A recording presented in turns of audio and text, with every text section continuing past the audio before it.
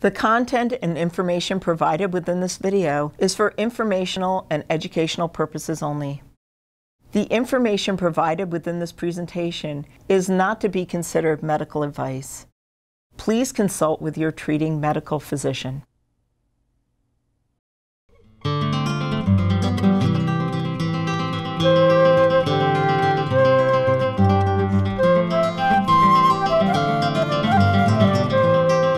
Welcome to the second video in our series, Coming to the Table. Along with the companion print materials, these videos are designed to support those caring for children with significant neurological impairment and body positioning challenges, and to provide guidelines that will help you safely feed these children at home and at school. Hi, I'm Mary Ann Gellert-Jones, a speech-language pathologist and clinical feeding specialist at HMS School for Children with Cerebral Palsy in Philadelphia. I have been serving families and children with feeding impairments for over 30 years. One of the challenges of feeding and giving oral medications to children with oral motor difficulties is the significant amount of food, liquid, and medication spillage that can occur. This is alarming when we consider the labor-intensive nature of feeding these children and the extraordinary energy that they expend due to their neurological difficulties when eating.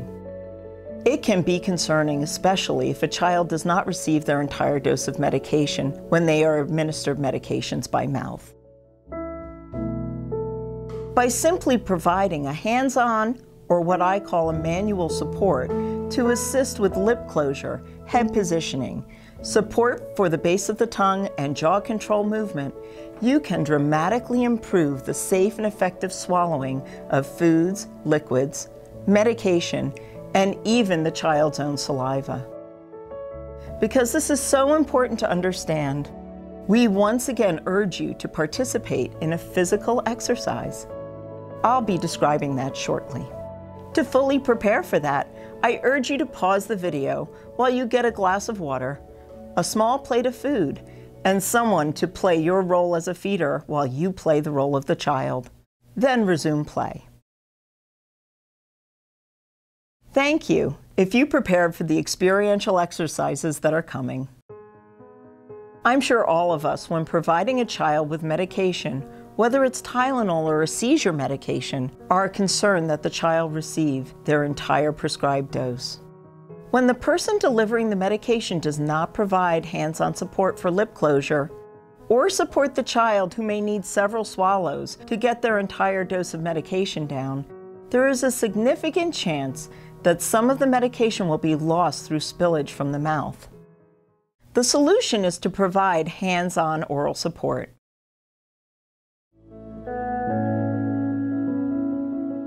In this video, you will learn why it is important to manually support oral facial musculature during meal times and when delivering oral medications. You will also learn about the importance of lip closure for bolus control, safe swallowing, and decreasing the loss of food, liquids, and medication. In addition, you will learn various forms of oral motor support, including 2-point support, 3-point support, and assisted lip closure during spoon feeding and cup drinking. By using effective oral motor support, you can address poor oral control and mobility, poor lip closure and open mouth posture, decreased tongue control and mobility, and upper lip retraction.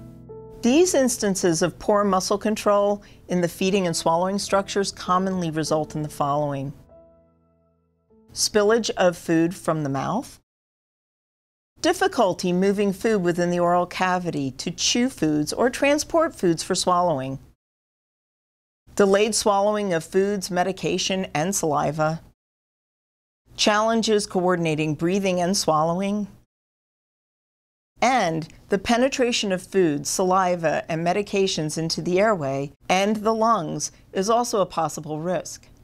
If this happens, it may result in aspiration, which can lead to respiratory distress and pneumonias.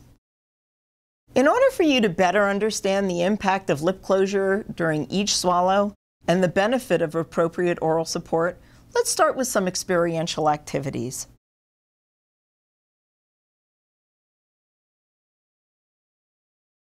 I'd like you to take a sip of water and try swallowing it without closing your lips.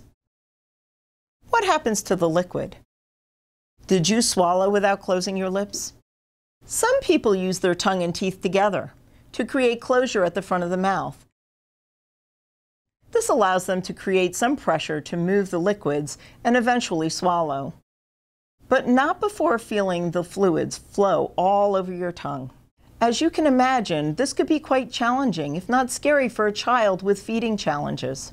Next, I want you to close your eyes and mimic the sensory impairments that so often occur in those with such medically complex diagnoses.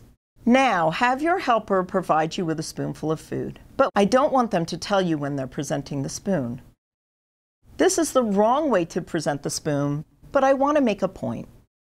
Now, still with your eyes closed, your helper should present the second spoonful of food. This time the feeder should touch your face, tell you what the food is that is being presented, and ask you to open your mouth as they gently open your jaw and provide assistance for lip closure until you swallow. See how different these two spoon presentations feel to you? Now you have some greater understanding of how to help the child process touch, language, and feeding in more enjoyable ways during meal times. If you consider these experiences even slightly challenging, you must imagine the difficulty encountered during feeding by a child with severely impaired motor control. It's important to understand that children with significant medical and motor involvement also present with visual and other sensory deficits. Therefore, it is important to touch the child during feeding and tell them what you are going to do, what you are doing while you are working with them, and then what you just did after the process is complete. This will greatly improve their comfort with the hands-on approach. Now let's look at a few children who may exhibit such oral movement difficulties. Notice how this child has difficulty achieving lip closure when the food is presented in his mouth. He is losing food while trying to swallow. Poor lip closure can also result in increased fatigue during feeding and thus a decreased intake of food. Now we can see that through hands-on support for lip closure, there is significantly less spillage. If this support continues as long as there is food or liquid in the child's mouth, you can help ensure that all the food is swallowed efficiently and with increased safety. Some children require 2 to 5 swallows before they fully empty their mouths. This child displays wide jaw movements while trying to drink from a cup, making it difficult for her to engage in active sipping. This is due to trouble controlling lip and jaw movements. It is important to talk to the child as you begin to position your hands to provide this type of support, because it can be difficult for the child if you just swoop in to provide such a significant amount of support. When done effectively, notice improved control of jaw, head, and neck movements, and the improvement of lip closure.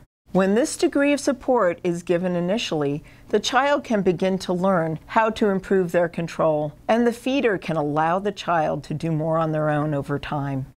You are simply providing the support the child needs to make lip closure and swallow safely. Your hands do not need to be heavy on the child's face, just sufficient to help avoid spillage. Both 2- and 3-point support are essential to know if you are feeding a child with movement challenges. Some children require consistent support throughout the meal, and some only require occasional support. A small percentage of children have significant difficulty accepting hands on their face. If this is the case, it may be wise to explore this type of supportive touch during other activities away from meal times, such as face washing or playing. Often when touching becomes tolerated outside of feeding activities, it can gradually be brought back into snack times and then eventually meal times. Now, let's review this checklist that you can use each time you position your child for safe feeding. It's in the companion print materials as well. Is the child losing food, drink, or medication orally? If so, can the child tolerate manual support for lip closure? Is the child seated optimally? If not, they may have increased difficulty with oral feeding control. Does the child require more than one swallow to clear his or her mouth of food, liquids, or medication? If so, are you able to use your hands on the child's face to help support lip closure? Is the child able to achieve a chin tuck and maintain it throughout feeding and oral medication administration? Are you explaining what you are doing when you are feeding the child? Even if you think they do not understand all that you are saying, it's important that you tell them what is being done. Are you providing firm but appropriate supportive touch during feeding? You'll know that you've achieved a successful meal when you've observed the following. The child is stable, comfortable, and able to enjoy a meal with decreased loss of food or liquids orally. The child is able to accept manual support without discomfort or resistance. The child's oral motor support needs have been addressed. Remember, the definition of a successful mealtime is not an empty plate. It is a mealtime in which both the child and the feeder engage in enjoyable and safe feeding. I hope this video has helped you to understand the important role that manual support can play in the successful feeding of children with oral motor challenges. Please look at the companion print materials for additional information and ideas on effective manual support.